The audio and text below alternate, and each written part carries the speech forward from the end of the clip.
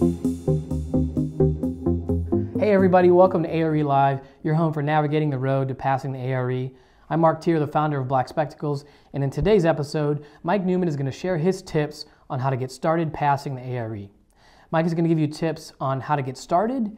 He'll do an overview of the different types of exams and what they cover, and my favorite tip is about the fastest way to take all the exams. Now we'll make sure to post the PDF that Mike discusses in the show notes so you can download it and follow along. But before we get started, if you'd like to attend our next A.R.E. Live broadcast, visit blackspectacles.com/podcast to register. During the live broadcast, you'll have a chance to ask questions and share your answers with Mike. And if you don't know Mike, he's an adjunct professor at the School of the Art Institute of Chicago. He's also the founder of Shed Studio, and he's the instructor for Black Spectacles' online AIA A.R.E. prep curriculum. If you haven't already checked out our AIA A.R.E. prep curriculum, head over to blackspectacles.com where you can watch any of the free tutorials from the courses. And today, we have a very special Black Spectacles promo code to share, so make sure you stick around until the end of today's episode. But first, let's hand it over to Mike. So as Mark just said, this is going to be the top 10 tips. We're just going to dive right in. Our first tip of the day, is don't panic. This sounds like I'm joking. I'm not joking. I mean, don't panic. And the reason for this is it's very easy to get into a situation where you go out, you take the exam, and something goes wrong. You get a bunch of questions you didn't know, and now you're like, oh my God, now I have to outsmart the exam. It's the worst possible thing. Everything is calm. It doesn't matter if you fail one of the exams. It maybe costs a little bit of money, it takes a little time. It really doesn't matter. This is one of those things that you just have to be loose about it. Architects hate being loose about these kinds of things. You just have to get over that. There's a million possible questions that you could be asked, any number of things on any one of these topics. There's a huge array of possibilities. There's no way you could possibly know all of the answers. It's quite plausible that you could get a situation where you get an exam that is filled with questions you just don't know. C'est la vie. Don't worry about it. Don't panic. It's also quite possible you could really not know that much at all, take the exam, and by happenstance get a whole bunch of questions that you do know and pass easily. This is one of those things, don't overthink it. It's not a big deal. You take the exam as many times as you need to take it and just get it passed. This is how it goes. This is one of those things. If you happen to pass them all in the first shot, have an extra a beer that night. It's all good. But don't fret about it if something doesn't go quite the way you thought. One of the biggest problems, I've been teaching classes on this for quite a while now, and one of the biggest problems I see is that people who have had, say, maybe for one reason or another, have maybe failed at a particular exam, say 3 times. And they start getting overly panicked about it. They start overthinking the questions. They start trying to, well, maybe they mean this, or maybe they mean that by this question. As soon as you start overthinking it, you're gonna keep it becomes a cycle, right?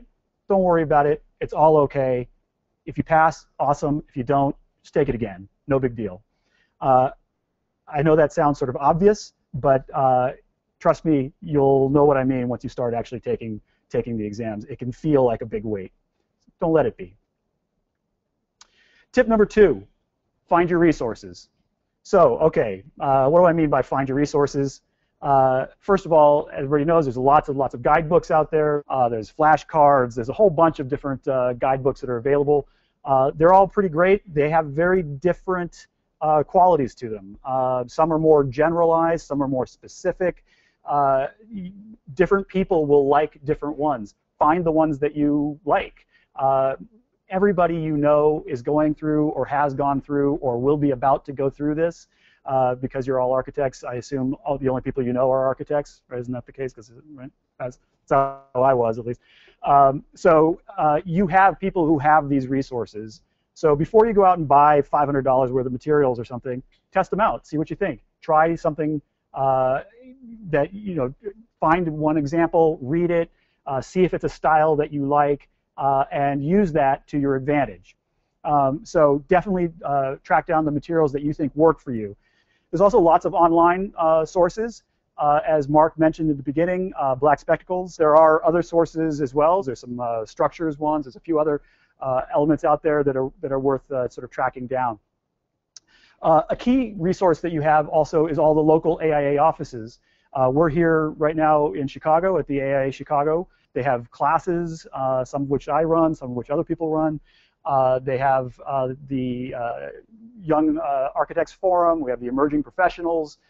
There's a whole series of different resources that you can track down at the local AIA office. I highly recommend that you spend some time going in and just finding out what resources you have available to you, especially before you start buying a lot of other materials. I've been into many of the AIA offices. I know the BSA has an amazing one in Boston, a lot of resources available. The New York one, the San Francisco one, so every one that I've been in has lots of resources, and they're happy to have you there to go talk to them and find out what's going on. That's a huge part for their mission. They really want to be helpful. So use that as part of your resources. The other thing, a lot of you probably haven't even asked anybody in your firm yet. There's two reasons why you should ask somebody in your firm. It's a little different these days post-recession, but back in the good old days, a lot of the firms would actually pay for your A.R.E. Because it's actually advantageous to the firm to have more licensed architects, and so they would, in order to encourage you, they would actually pay for it. Fewer firms are doing that right now, but there's still a few out there, definitely worth asking. But there's also a lot of resources in a lot of those firms. You know, if they don't know that you're actively out looking to go take the exam, they're not going to know to say, hey, by the way, we have some 4-year-old guidebooks over here, or we have you know, videos from when somebody else took it 10 years ago or something. All of that is going to be useful. Things change. Older information is going to be a little bit old, but the core of the exam is still going to be essentially the same as anything you'd find in a guidebook from 1990, right? 1985. Like, it's still going to be essentially the same. There'll be a lot of new information about sustainability and things like that on the later ones, but you can get a lot of good information from really anything that anybody has in your firm. Definitely track down the easy stuff first. Go through that so you have your access to something to start your process off. You're definitely going to be using multiple sources for your resources. You're going to want books. You're going to want to be online. You're going to want to be doing group efforts. There's a lot of different things. You want to try them all. The other thing to say is, just because your firm doesn't necessarily have it, you know somebody whose firm has access to this stuff, just make a deal with them. Just go, work out a deal, go into their firm at lunch or in the evening or something like that, and just make sure that you have access to it. And then there's a couple of these sort of general books that I want to mention. There's sort of specific topic issues that are worth being kind of a little focused on for a second. One of them is all the Ching books. The Ching is a little bit less ubiquitous as it used to be. Back 15, 20 years ago, every architecture student had at least 1 or 2 copies of Ching somewhere in their portfolio of books. Now probably it's not quite as well known, but they're incredibly useful books. They have very useful imagery and sort of written elements that kind of tell a very complicated story in very easy to understand ways. It's a really good sort of starting point to kind of put it all into a certain kind of terminology that you can then use to build on. Another book that's completely worth finding a copy of is the Architect's Handbook of Professional Practice. The Handbook of Professional Practice, the Construction Documents and Services exam is, I don't know what percentage, but I'm just going to make up a number. Let's say it's 40% straight out of that book. I just made that number up, right? So don't write that down or anything. But a huge percentage of the CD&S exam really comes straight out of that book. It's about the contracts. It's about the relationships, how you kind of run a firm, all of those kinds of things. That shows up exactly in there. There's lots of great information, totally worth getting. I can almost guarantee that somewhere in an office you're working in, that book exists someplace. So you can find it. Totally worth buying. It's great. It's a great thing to have in your library. But you can also check it out and look at it before you even buy one, or just see what you've got. And then there's a couple of other examples. The graphic standards is sort of a, the old time. I was trying to find I have one from 1936 that I can't find, which has these amazing details of masonry details, and which I just love. This one's from, I think, the 70s or 80s or something. So I actually have like 3 or 4 of them. They're great books. They're really useful. You will never start at the beginning and read through the book. That's not what it's meant for. It's meant as a thing that you kind of flip through, find some information, understand some particular piece. It's more of a reference book. It's useful in this process as a reference. And then the next one that I want to use as a very particular example is the MEEB book, the Mechanical and Electrical Equipment for Buildings. This book is tremendously useful for the systems exam. Essentially, if you didn't do anything else and you just got this book and flipped through it for some number of hours, you would be able to pass that exam. It's incredibly useful. It's right on point, and it is perhaps the most boring book you've ever read. So you will find if you start from the beginning and just start reading through, let's say you start on page 20 and you read through to page 25, you're going to realize you don't remember anything you just read. So don't do that. That's not how it's going to work for you, most likely. If you're somebody who can do that, great, but most of us, that's not going to work. My suggestion, the way to do it, go through, flip through, look at the pictures, read the captions, and when you read the captions, if you sort of understand what's going on and it kind of gives you a full flavor, as you start going through, you'll get a very wide sense of all the different things that are potentially on the exam. And as you read something, or read a caption, look at the picture, if it makes sense to you, keep moving on. If it doesn't make sense to you, you read that portion of the book, that little chapter. And then what that does is it gives you an opportunity to be reading for a purpose. You're not just reading a topic, you're reading to figure out why you didn't understand that caption in that photo. So you're looking for specific information at that point. You're going to be much more likely to get very good information in. So you're looking at the imagery, at the diagrams, at the photos, and then going through and focusing on the captions. And there's a number of different sort of examples that you can sort of check out. Here's one little example that is just, when you look at this image, you'll start to see, okay, this is about an atrium and smoke and how the where the smoke detector is. So I start looking, all right, so I have an atrium. If I had a fire down here, heat and smoke is going to go up. Where does it get out? Well, it gets out through that system there. There's a smoke detector there. I've got sprinklers in sort of logical locations that are spread out over, in sort of logical ways. If you look through something like this and you're like, okay, I get it, well then move on. Don't spend any more time on it. Tip number 3, be strategic. All right, that's sort of obvious, but let's think about what we mean by be strategic. One thing is, and I say this to a lot of people, and it always cracks me up because I can always tell that nobody will ever do it. One thing is, you can take the exam to learn the exam. Like, so what does that mean? It means, what's the best way to learn how the exam works? Well, just go take it, right? Let's say you studied for 3 days and went and took them all. You just take a couple days off, go take them all. Well, what if you passed 3 or 4 of them? Wouldn't that be awesome? Think about that. You would then only have to focus your studies on the ones you didn't pass. So you spent a few days and a few $100 to take away half of the process. Totally doable. If I was saying this to a bunch of MBAs, those MBAs would say, wait, you're telling me that nobody will ever see my score, that I don't have to tell anybody that I've taken it or not taken it or anything. I would learn a huge amount from taking it. Well, I'll just go tomorrow and do it. Almost no architects will do it because architects don't want to walk into something they know they might fail. It's the weirdest thing. Like, it doesn't matter. You could totally do it. I mean, I know it costs money. There are issues. But you could totally do this, right? And you would learn a huge amount.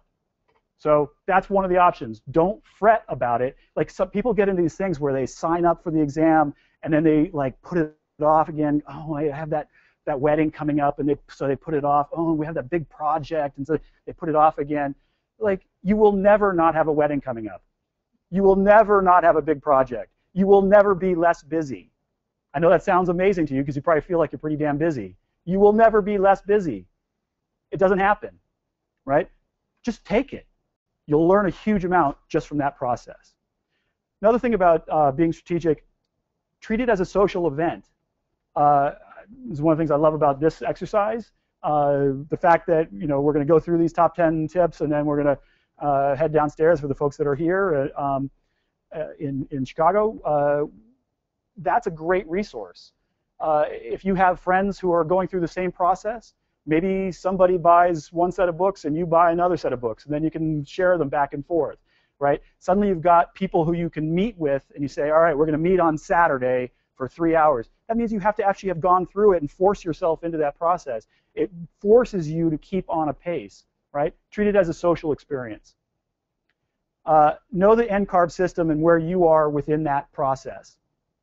So understand how the rolling clocks work, all of that kind of thing. I'm not going to really get into it because it's different in different states and we got people in different places, but you should understand the rolling clocks. Often there is more than one rolling clock, like for the folks in Illinois, there's actually 2 rolling clocks. You have a 3-year and a 5-year, it's kind of complicated. Know where you are in that whole process. And then the other thing is you should know that there's a transition about to go on, which is the A.R.E is going to be going from the A.R.E 4 series to the A.R.E 5 series. So we're moving over to the A.R.E 5.0. So the current exam in 4.0, or 4.1 or whatever it is now, is construction documents and services. It's programming, planning, and practice. So it's there's the CD&S, and then there's programming, planning, and practice, PPP. There's site planning, building design and construction systems, which is what people used to refer to as means and methods.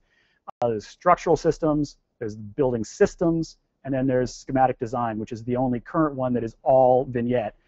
Essentially, all the other ones have vignettes within them. They have multiple choice and vignettes, drawing vignettes. The schematic design is all vignette.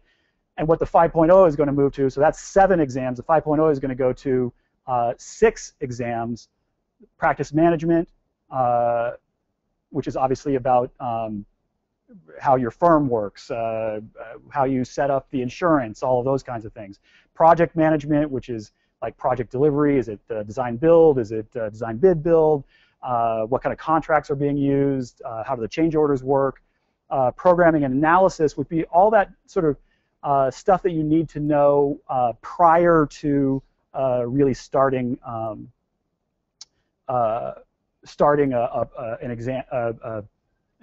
architectural project. So what's the site like? What's the soil like? What's the topography like? What's the context like? Is the feasibility logical? Is the program match the goals? All of those kinds of things would show up in that one. Project planning and design becomes, this is where you start looking at actual design work and like things like exiting and sort of general planning issues about how the design actually is going to move forward. And then the 5th one there is project development and documentation. So that one is not about the design, but about communicating that design. Right? So it's the drawing set, it's the specifications, it's all of that kind of stuff. And then this last one, which is kind of the most intriguing one to me, is construction and evaluation. This is the one for 5.0 that feels the most unknown to me because there hasn't been in the past a lot of evaluation questions. There's always been some evaluation questions on there, but not a whole exam worth. So it's kind of an interesting question. I have a feeling it's more about CA, construction administration, than it is about evaluation, but it will be interesting to see as they start to give us more information what's really going to go into that exam. So you have a situation we're going from 7 exams that have questions that you have to answer and also vignettes into 6 exams that no longer are going to have vignettes. So the drawing program is going to go away in 5.0. It will be replaced with ideas like case studies and things like that. So the case studies are going to be where there'll be a bunch of different pieces of information. You might have a snippet of code, a snippet of spec and maybe a drawing, and then there might be 4 or 5 different questions about that grouping of information. So you have to kind of piece things together in sort of a multifaceted way. One thing is clear to everybody, and anybody who's heard me talk about this stuff before knows, has heard this before. The vignette program is kind of ridiculous. It's like you're drawing in PowerPoint, right? I mean, it's a ridiculous program. Now, it kind of has to be a ridiculous program because, first of all, it was designed in '94. Like, you know, we were using 486s, I think, in '94, right? This is a very different computer age than it was then, the sort of if you use, say, AutoCAD or Revit or anything like that, well, then the people who don't use that particular program would be at a disadvantage. So they thought about kind of redoing a new program where you could do drawing, and it's just too expensive. It just didn't make any sense. And they realized it's better to actually just show images and then have you review the information in them and kind of work it through that way. So there's going to be a lot of different ways that you can kind of manipulate information, but it was not going to be the drawings anymore. So here's a key thing about being strategic. I have no idea if the case study process, especially for the first year of that, and all the other changes that are being made, are going to be easier or harder. I have no idea. I do know already that the vignette programs are ridiculous, but I also know how to study for them, right? You can figure that out. There's lots of information around. In many ways, the devil you know may be better than the devil you don't know. 5.0 is not going to come into play for well over a year, and then there'll be a year and a half, I believe, 18-month period where both will be offered. So you have actually plenty of time to just do it in 4.0. But be strategic. Figure out which one you want to do, figure out what fits in your time scale, and then do that. Know that this is coming because it can start to get a little complicated. And speaking of being strategic, one thing is worth noting, which actually comes off of straight off of the NCARB site, if you were super clever and were trying to be as efficient as possible, you could actually do 1, 2, and 3 here: construction documents and services, programming, planning, and practice, and site planning and design. If you passed all those in 4.0, if you note that, right, those all fit there. The only pieces of information that you hadn't covered are now in 2 other ones. So you could conceptually only take 5 exams. How about that? Right? Now, I'm intrigued by these 2 exams because here in the 4.0 we have structural systems, and we have building systems, and we have schematic design, and we have building design. Lots of those topics have a lot of information, like everything about all the HVAC systems and concrete and wood and all that stuff, and structures and all the structural things. Those are all going into these 2 exams. So I have no idea what those exams are going to be like. But if your idea of efficiency is doing fewer exams, there you go. Be strategic. But my suggestion, just do it. Just start signing up, figure out a timeline that makes sense for your ability to study, and just make it happen. Okay, tip number 4. Now we're kind of getting into some of the specific stuff. You should understand the contracts. You don't have to understand every aspect of the contracts, but there's a few elements that you should understand about the contracts, the AIA contracts. Now, what this means is you're going to have to actually read the contracts. Reading contracts is almost as boring as reading the MEEB book. It's not quite as boring as that, but it's pretty close. It's very, very difficult to just sit down and read through these contracts. So once again, one of the things that I'm going to suggest is that you actually spend some time understanding the basics of what it is you're looking for, so you then, when you read the contracts, you're looking for how does this contract actually say that. So I'll give you a couple little quick examples of that. If you think about, first of all, who has contracts here? So the obvious one that you most care about, right, is the owner to architect. So we have the owner-architect contract, which is the B101, or one of its related ones, B107 or something like that. We also have the owner-contractor, which is the A101 or the A107, et cetera, et cetera. right? Those are the two main contracts. There's then the A201. So the A101, the owner and the contractor sign. The B101, the owner and the architect sign. Who signs the A201 general conditions? Anybody know? One of the key contracts that rules all of the work that you do. It's kind of fascinating. It is not the architect contractor. There is no contract between the architect and the contractor. And yet, we have lots of relationships between ourselves, between the architect and the contractor. How does that work? The two contracts are referenced into each other's contracts. So the A201, the general conditions, is not signed. It's referenced into the other contracts. So if you actually had a contract that had all of the information in it about, like, who's paying for the porta-johns, who's paying for the electricity, where does the, you know, how do the change orders work? If you had all of that actually in your contract, the contract itself would be incredibly long and very hard for people to understand what they were signing. So what they do is they have a whole bunch of standard information that can be altered per situation, but it has a bunch of standard information that's put off to the side. So all that standard stuff, the general conditions, everybody can understand because it's off to the side. And the other ones then say, and by the way, we include the A201 in this contract. So they reference it in to that contract. So you focus the contracts on the important things that need to be understood for the negotiation, but then all that backdrop of information that has to be there for everybody to know what their roles are is all still there, right? So understanding who has a contract. If I have a subcontractor and that subcontractor has a contract with the contractor, obviously, can I talk to the subcontractor? Can I go talk to him? The answer is no, I cannot. Now, we all know that we go talk to subcontractors all the time. Whatever. We're not talking about how things work in the world. We're talking about how they work on the exam, right? You cannot talk to that subcontractor. Who do you talk to?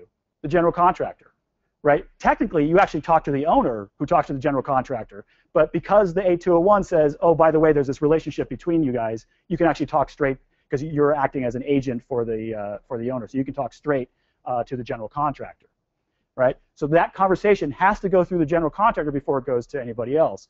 So when you start looking at the exam, at the contracts, you're looking for these key pieces of information. One of them is architects do design intent. Contractors do means and methods. So your role is to do, this is what we think it should be. This is how we think it fits into the world. Code, all of that kind of stuff. The contractor's job is to then make that happen. Those are two very different contracts. Just think about the different way that we said that, right? The contractor's job is to make that happen. It's not to be like, this would be a good idea. It's to make it happen. Different kinds of contracts, they sound different, there's different words, they have different meaning, and they have dramatic impact on who does what at the site. I have to say, this is one of those things where, since I've been teaching this stuff, I have been kind of amazed at how little anybody tells any of their employees about how the contracts work.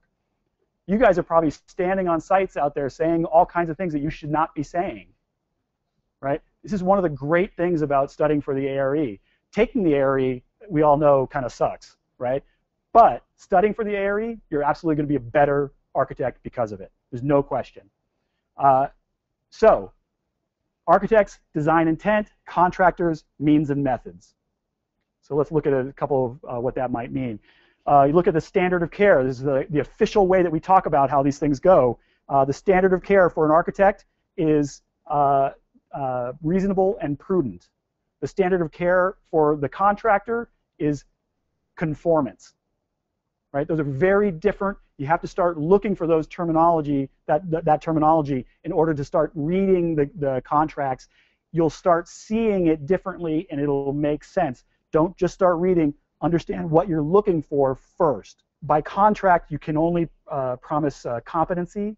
You cannot promise beauty. There is no part of the contract that says, I'm going to give you the most beautiful building ever. It can't. It doesn't make any sense. How could you do that in a contract? right? Contracts are not about that.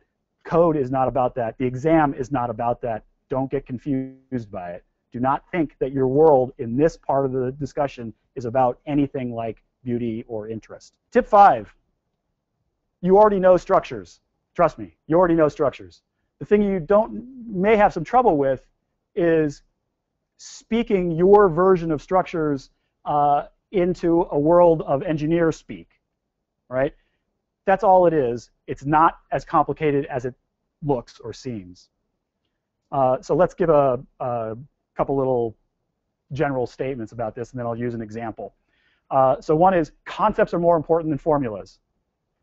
The formulas, the entire point of the formulas is to make tangible the concepts.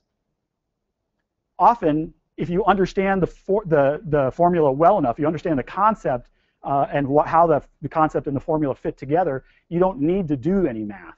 It's not about doing math. There'll be more questions about sort of general ideas than there will be about math. Every once in a while, you'll have to do some math, just so they can see that you know how to plug numbers in. Nobody's going to expect you to memorize formulas, although it's actually useful to memorize a few of them, just so you can recognize them quickly. All that information will actually be given to you. You just have to be able to find the right information and plug it in the right spot. It's kind of a key sort of thing to understand. Engineers will say things that sound like they're truths, but they're not truths. They're just simplifications. The world is complex. They look for ways to make it simple so that big, complex things, decisions can get made. Don't get fooled by that. You actually do understand what's going on, even if they say it in some odd way. They're still saying something that you already understand. And obviously, don't fret, because it's not going to help. So let me do an example here. I'm going to use a couple of terms. One is the modulus of elasticity, E. One is the moment of inertia, I. And the section modulus, just as another example, is S. And here's some examples off to the side here of the section modulus being calculated. So the E, modulus of elasticity, is a term about the stress-strain diagram that describes essentially how robust a material is. The modulus of elasticity for steel is significantly higher than it is for, say, wood. Wood has a pretty good modulus. Wood's pretty strong. It's pretty good. Steel's way stronger. It's going to have a much higher modulus of elasticity. The I and the S are about shape. So the E is about material. The I and the S are about shape. Right? So if I'm thinking about a beam that I want to have span across, say, 20 feet. Let's say I'm putting a joist in. We have this beam, this joist go across about 20 feet. Do I want to be tall and thin, or do I want it to be flat and wide?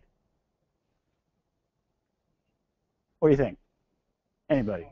Tall and thin, obviously, right? Right? That's what a joist looks like in section, badly. Why is that? Because shape matters, right? What I want is for spanning capacity, similar in columns, it's a little more complicated because it's directional and multi-direction. In beams, it's sort of straightforward to understand, so I'm going to talk about beams. If I have a beam spanning across, what do I want? I want to get the meat of the material as far apart from the central axis as I can, right? That's what's going to be the most useful. Well, how do I know that? How can I tell one from the other when I look around? Well, the I and the S are about shape. So there's a bunch of other stuff. There's a bunch of different ones that are these little quick formulas to get at the idea of shape. So if I have a higher I, the moment of inertia, that's going to mean that I have more material farther away from the central axis. Doesn't mean it's strong material. Like I have balsa wood that has a very high moment of inertia. Doesn't mean it's going to be strong, right? Because I also have the wood itself has to be strong. But I need the shape to be the strong shape as well, right? So I have these different ways of looking at these elements. The reason I show all this section modulus, the S, and how you get to it, the reason that those things exist is not to make life hard and confusing and weird.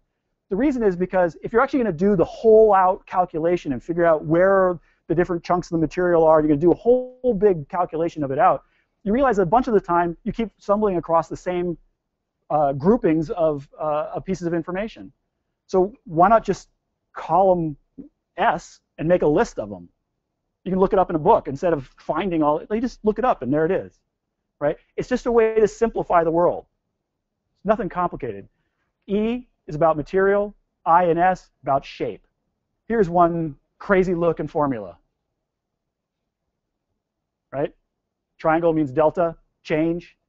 So that's talking about deflection. 5WL to the fourth over 384 EI. Like, it's completely nutty looking. Right? How can you know what the hell that's supposed to mean? You know what it means. If I have that joist that we just talked about, and I'm spanning across, and I put a weight on it, and the weight is W, right? The dead weight plus the live load, right? I have a W of the weight on it. It's going to deflect down, right? It's going to bend down. It's going to start having that sort of, shape of little curved shape. Of course it is. You know that. Well, how much is it going to go down? What would be the change? How much would that happen? Well, that's what we're trying to figure out here, right? That's the delta. That's the change, right? So this is a formula to understand that. Now, why am I using this formula? We could talk about any number of different formulas. This one, I think, just happens to look crazy, and I love that you can actually figure it out so fast and easy if you just stop and think about it. So we look at it. The 5 and the 384 are just constants. Who cares about them? They're there. Whatever, right? Doesn't matter. You don't need to worry about those. The W, that's the weight. The L, that's the length of that beam. The E and the I, we just talked about. That's the modulus of elasticity and the moment of inertia. So let's say we have this joist, and I'm trying to decide between doing it out of wood or steel, right? I mean, unlikely situation, but let's say that's what we're trying to decide. We're going to make this joist out of wood or steel, right? Everything else is the same. We have a set situation. We have a certain length. We have a certain load, design expectation load that we're expecting. So there's a certain idea, this design concept that we're thinking about. And now the question is, do we put a wood beam there or steel beam? Well, what's the E going to have? What's going to happen to the E if we use steel instead of wood? It's going to go way up, right? Steel is much more robust from a modulus elasticity standpoint than the wood is. Even Douglas fir, which is a very good wood, right, is going to have a much lower E than the steel would be. So, okay, you look at that formula. What does that tell us? That tells us that the denominator, the lower number, is going to get much bigger. Therefore, the overall fraction will be a smaller number. Therefore, if we use steel, it's telling us that we're going to have less deflection because it's steel than if it was wood. That was something you knew already. That's something, now that you look at that diagram, that formula, you can tell that's what it's saying to you, right? It's complicated looking, but it's nothing you didn't know. You can use steel versus wood. The steel is going to be have less deflection. You know that. There it is, right there. The E goes up, the overall number goes down, less deflection. Use wood instead. That lower denominator goes up. The delta changes. Therefore, that means there's more deflection. It's just what you know. Okay, let's say it's wood. Let's say we chose Douglas fir, and we're doing it out of wood. And we, just like we talked about a minute ago, we say, all right, are we going to do it vertically, or are we going to do it like a board? Right? So we have two choices. One is that we're going to use vertically in section, and the other one is that we're going to use it like a board in section. Well, that's about shape, right? The farther away, we said that I want to span across, I want to get the meat of the material farther away from the central axis of whatever it is my spanning material is, right? So there's the central axis for that one. Sorry, I didn't line them up very well. Sorry about that. Right? On the one that's a board, the material isn't far away from the central axis. I'm not getting any benefit from it. You know this already, right? You put a board out, you make it nice and wide to walk across. That'd be great, right? But now it bends way down. Be nice and stiff if you stand it upright, but now it's going to be hard to walk on, right? Because it's thin, so you have to put a floor on it. So, like, this is stuff that you know, right? That I'm going to have a bigger number for I in the one situation that gives me that that one standing tall than I am going to have it on the one that's laying flat. Exact same thing that we just talked about. I'm going to have that larger number is going to make the deflection less. The smaller number would, if I did it as a board, is going to make the deflection more, right? So this is one example of how you know this. Don't fret about it. Look for the information and translate it back into your terminology. Nobody else is going to do that for you, weirdly. Engineers don't even understand that it's weird terminology. So you have to actually make that happen. When you read these guidebooks, when you look at this information, you have to translate it back into your information, the way that you think about it. Oh, and don't forget SOHCAHTOA, sine, cosine, tangent. Tip 6, we're going to go through a little faster on some of these. Key one of this is, on this exam, really nobody cares if you're a brilliant designer. I know that's sort of shocking and hard to believe, and you've been building up your whole life to prove to everybody that you're the best designer around. Nobody cares. The only person that's going to read this, look at it, is a computer. Computer doesn't care. It doesn't get a tear in its eye when you have a beautiful sequence or hierarchy shown or something like that. It's about competence. It's about the health, safety, and welfare of the public. So that means that beauty and all that does not come into it. And in fact, if it starts to come into it, if you find yourself doing one of the vignettes, you're doing the schematic design vignette, and the word beauty or hierarchy comes into your mind, you should just turn the computer off and walk out, because you've just failed it. Like, you're not going to pass that exam if you're thinking that way. What you have to be thinking about is, it's a puzzle. The vignettes are puzzles. They have architectural content, but they are not architecture, right? So there's going to be a bunch of information. I'm using as an example the schematic design here. There's going to be a bunch of information that's going to come at you. You have to find a way to translate that information into something useful.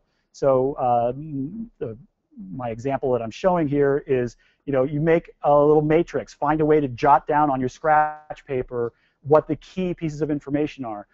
It's as important to practice how you're going to translate the information as it is to practice using the program.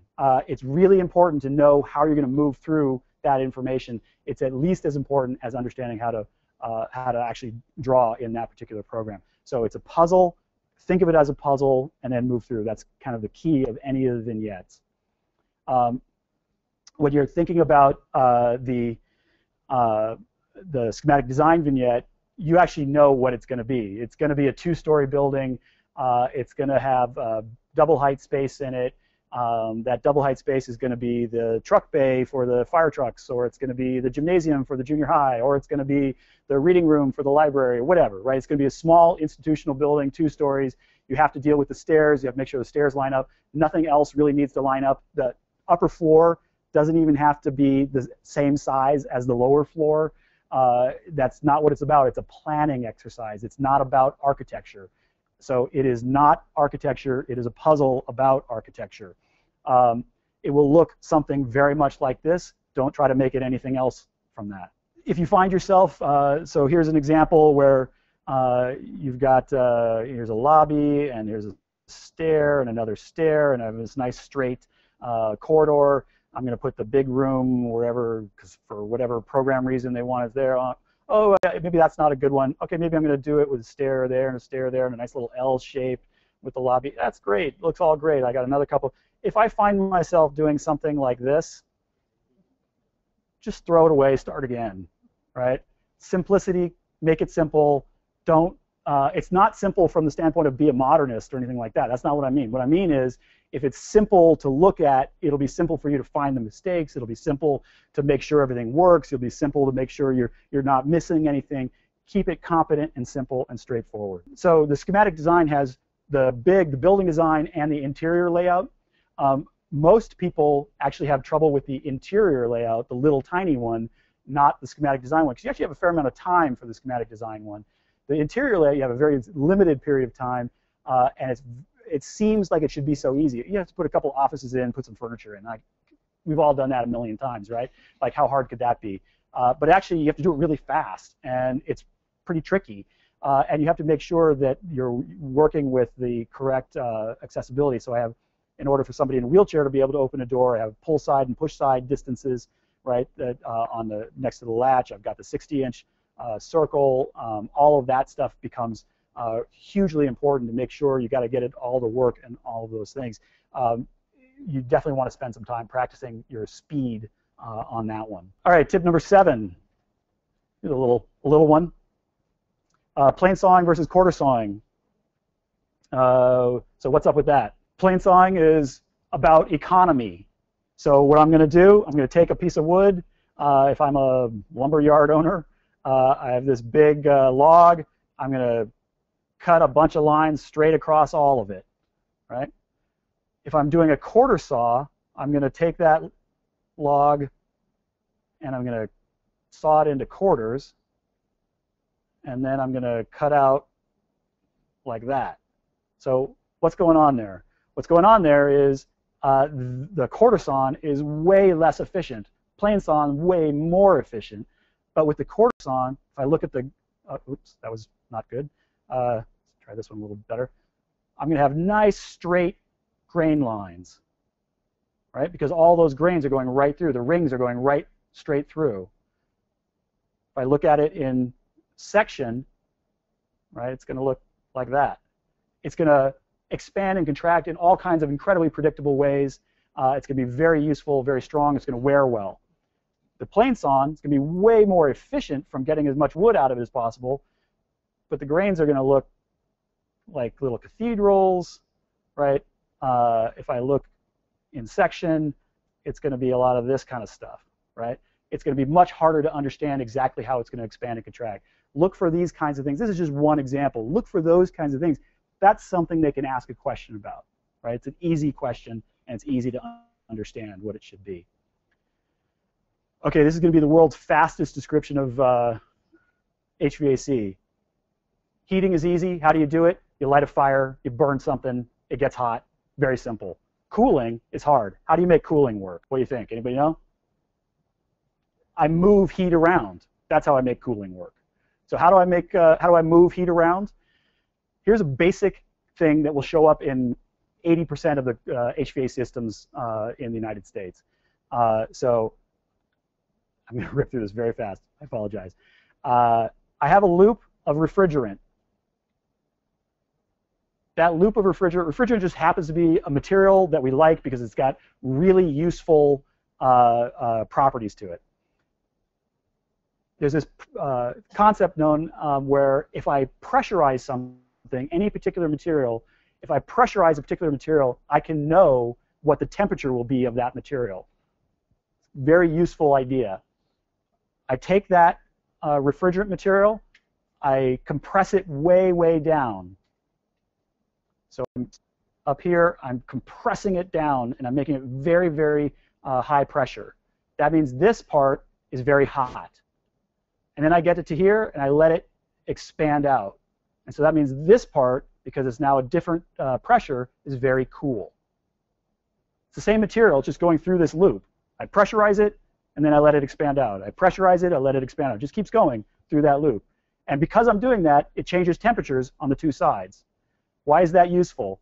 Well, if you think about it over here, if I have the cool side inside the room, and I have the hot side outside, the cool side inside the room is going to accept warmth from the room. And then I'm going to move it to the outside, but before it gets outside, I'm changing the pressure of it, and I'm increasing the temperature of it. It's now hotter than the air temperature outside. It's going to give off the heat to the outside.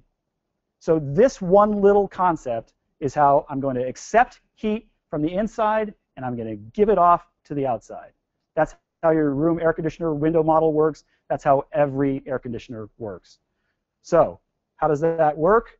I have a 4-loop system. I have the that refrigerant loop. I have the pressurization. I have the expander.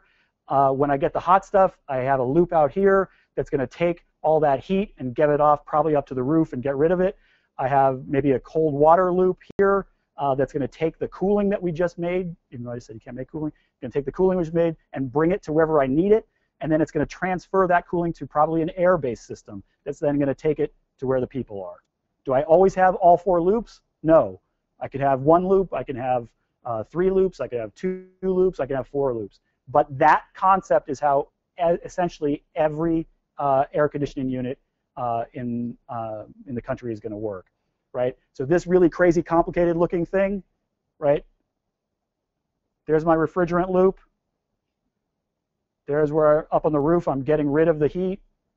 This is my cold water going up and exchanging with the air, and this is where the air is coming out and making me nice and cool in that building. That's the 4 loops right there. So you can see very complicated looking diagrams are actually quite simple. Tip 9, 300 square feet to 350 square feet for a parking space. This is sort of for PPP and that kind of thing. So if you have to find a way to do, let's say somebody says you have 100 cars. Well, how big of a parking lot is 100 cars? Multiply it by 300, there you go.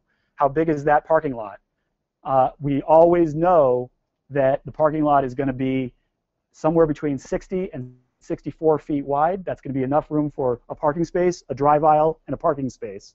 And then what's the other dimension? It's going to be half the number of parking spaces times 9. Why? Because 9 foot is the typical width of a parking space. So in like seconds, somebody can give you a fairly complicated sounding question, and you can figure out exactly how big that thing needs to be. Last thing, I'm not going to go through this really. I just want to say one kind of word. There's a whole exam about programming. First of all, who does the program? You do the program, right? You're the architect, right? So you make the program. Do you write the program? If I'm asking the question, that probably means no, right? Technically, you don't. The contracts say that's what the owners bring to the deal. They have to know what they want. How do we know what they want? How do we have the ability to start designing for them? They give us the program, right? But often, clients don't have enough information. They don't know how to. They're not savvy enough in that process to know how to do that. So they will hire you for an additional service. It's an additional service onto the contract. If it's not written in, you don't get paid for it, right? So it's an additional service, and then you do the program. What is the key thing about an architectural program? Which sort of listed out there what's going on. The key thing about an architectural program is that you're not designing while you're doing the program. This is really hard for architects to understand because we want to design from the get-go. But the entire point of doing a program is that you're looking at the data. You're understanding the information. You're looking at the context. You're building the case that you will then use to design. If you start designing right away, you are already you're compromising the information. If you start designing right away, you are now looking for data that supports your design, whether you mean to or not. It's exactly what you're not supposed to do. A program is supposed to be devoid of the design process. I can't guarantee, but it's really likely there'll be a question like that somewhere in there, because that's one of those things they want you to really understand. All right, there we go. Blasting through it. Top 10 tips for passing the A.R.E. Well, the forum's gone through a number of interesting moments. One example, a number of years ago, people started posting actual questions that they had memorized, and a lot of people got into big trouble because there's a huge deal. Obviously, if you're NCARB, you really don't want there to be like direct questions being quoted on forum sites. And so that became a real problem for them, and so there was a lot of legal issues back and forth, and then there were some other things. So it's been through a number of lives, but the new version has essentially the same sets of information. Yeah, the question is about the graphic vignettes. Are there any good resources for that? Norman Dorf's books are a really great set. He was kind of the vignette guy for a very long time, and he did a bunch of these really kind of lovely little kind of self-produced books. But by far the absolute best thing to do for the vignettes is actually download the program and do it on your computer. Definitely use the demos, test it out. Getting used to the program is a huge deal. So it's good to look at the resource books. The Dorf stuff is probably the best that's out there, although all the guidebooks will have some version of it. But by far the best thing is just to get on and get used to it, because it's a very unusual program. The graphic standards is actually, so the question was of the resources that I talked about, a number of them I was saying were sort of specific for specific tests. Graphic standards you'll find the most applicable in the 4.0 is going to be in the building design and construction systems exam, because that's where you see a lot of the kind of details. So things like, you know, where are the weep holes, where are the ties and masonry, where are the, you know, how often are the studs, all those kinds of things show up very easily when you're sort of flipping through the graphics and then reading the text of the graphic standards. But there's also a lot of information in there about planning elements. So for site planning, it can be very useful. For there's a number of different things. It's actually pretty useful, sort of general document. Now, it's only so useful. Don't spend a giant amount of time on it. It's just sort of a kind of a good one when you're thinking about something. You see a question about something. You're like, well, I don't really understand what they're talking about. One of the first stops you can get to, if it's those kinds of topics, is the graphic standards, just to get a little bit more information. And then you just go on, you're Googling, you're doing whatever, you're finding the other. But like, it's a good place to sort of give you a backbone. So because you start just opening it up to the internet, there's a lot of information out there, and it's hard to distill out what's actually useful. So the graphic standards is very specific to architectural practice. So this is a question that I get all the time, and the answer is it doesn't really matter, just take them. But I would say I do have a couple of theories about it. I just mentioned one of them. If you're trying to do the gaming the thing with the 4.0 and the 5.0, and so you can only do 5 exams like that, I think that's a pretty cool idea. But what I would actually suggest is I would do the one that you think is going to be the easiest one for you first. So if you think you're going to be really good at the vignettes or something, do the schematic design. Or if you think you're really going to understand all the contracts because you've spent time dealing with contracts and stuff, do the CD&S. Do the one that you think is going to be the easiest for you, to give you an easy way in, so that you're not worried about the content on your first try taking it. And then what I would do, the second one, is I would take the one that you think is going to be the hardest one. And why would I do that? Because if it's the one that you're most likely to fail, you might as well do it right away, learn what you can out of that process. If you fail it, well, okay, you've got plenty of time to do the other ones in between, and then you can retake it. Right? So that's how I would approach it. Is just there's no particular advantage of one to the next. The only other thing that I would say about that is there's a number of overlaps between the different exams, and so you might want to think about taking programming planning and practice and site planning at roughly the same time, because there's a lot of information that overlaps between the two of them. So there's no advantage of separating them out by a long time. Right, but other than that, it's whatever you feel comfortable with. Get that first, and then go to the hard ones. Yeah, there's a lot of material, and we'll talk more about them in other webinars. But there's a couple of on the Black Spectacles resources page that was starting off this. There's a resource line that has a couple of books that I think are quite useful. I'm going to blank on the name. It's called Sun, Wind, and Light. That's one of my favorites. It's incredibly useful from sort of understanding wind and convection and orientation. It's really graphic and straightforward, and has a ton of information that's very, very useful. It's not like reading a big, heavy book. It's actually all about graphics. I highly recommend that one. I just think it's easy to grasp. And then the other ones, you'll find bits of information in really all of the other ones. There's site planning issues in MEEB, in the MEEB book, in graphic standards, in the professional practice. All of them have different aspects to it. The planning things are surprisingly complicated, because it seems like, well, how hard could planning be? But actually, it encompasses issues about soils, and it encompasses issues about airflow, and the fact that wind is stronger higher than it is down lower, and that there's a difference between facing to the south in the northern hemisphere than there is facing to the north. Like, it's all of those kinds of things, plus all the sustainability issues about cut and fill, and where are you going to put, if you're going to dig a big hole in the site, where are you going to put all that material? It's going to cost a lot of money. It's going to take a lot of embodied energy to move that out. What about how things, dealing with toxic issues, like if you find that you do an environmental report and there's a toxic stuff, right? So there's lots and lots of different issues. You're not going to find really one book, except for maybe some of the guidebooks, but you're not going to find one book that really captures all of that. You're going to have to sort of figure out what the issues are and then look for specific sets of information. The big thing about it's great to help other people and to share information and have conversations about the exam. Just don't share specific wording of questions or specific pieces of information that obviously would be a version of cheating. Like, that is a serious, serious problem for NCARB. It costs everybody a lot of money, and it's quite plausible that you could get blackballed very simply and easily, and you would never be able to take the exam and never get licensed. So take it very, very seriously. Having said that, we're all a community, help each other, do what you got to do, but just not specifically. Like it's all part of sort of finding that sort of reasonable line. Okay, so we should probably end it off there. And the key thing I want to make sure that you picked up was tip number 1: don't panic. It's all good. You're going to get through it. You know, a lot of people are going through the same thing. Get with them. Make it a party. You'll be a better architect at the end of it.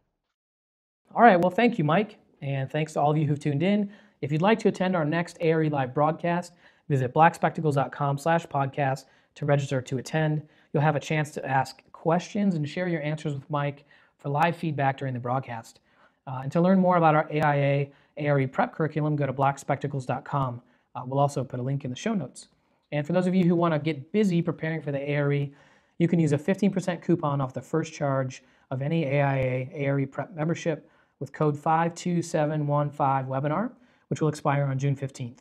And of course, if you're already an AIA member, you can visit aia.org/ARE prep to get a 30% discount for the entire duration of your Black Spectacles membership, not just the first charge. And this also expires on June 15th. Finally, please leave a comment below the video to let us know what you think and share any suggestions you may have. I promise we'll read every word that you write and use them to tune our next episodes. So thanks for watching.